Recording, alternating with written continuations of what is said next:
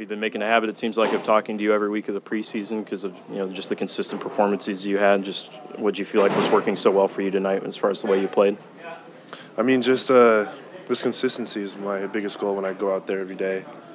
I guess my biggest emphasis this game, especially being the last preseason game, was just really contribute on special teams. I kind of felt like my first two games they weren't up to the standard here, and so I always strive myself to be better.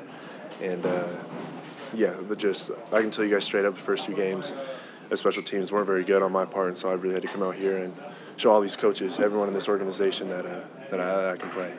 Did you feel like you had a better night on special teams today? Yeah, I mean, I feel like I did, but I mean, just got to break down the film and really get onto that to determine all of it. But for the most part, I'm feeling better than I did in the first two games.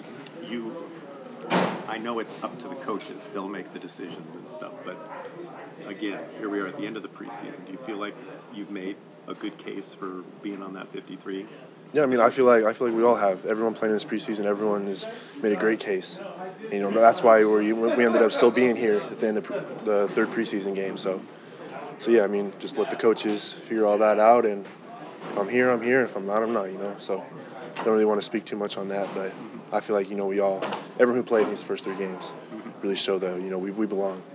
Not asking you to give any secrets, obviously, on that 32-yard catch, but just as generally as you can, talk about what made it, or how were you able to pull that off, and why did it work out? Yeah, I mean, we just called a kind of a double move, and the DB got the best of me on that, so kudos to him, but he got the best of me on that, and I just, was trying to make the play. Bryce put it in the air, and, it's my responsibility to come down with it. And, I've been hearing from everyone that I should have scored on it. I kind of felt like my momentum carried me out. Like I said, we'll turn on the film and see, but, so far the consensus is that I caught it and just stepped out of bounds. So we'll see. We ended up scoring on the drive, so I'm not too hurt about it. But obviously I wish it was me. But I guess we'll wait to have to pull up the film. Where did the DB get the best of you? Just in terms of interrupting the route, because you at the line of scrimmage. At the line of scrimmage, it was supposed to be a double move, like I said. And he just pressed me at the line and got in my chest. And like I said, good to him. He's in the NFL for a reason. So. But then you continue the route.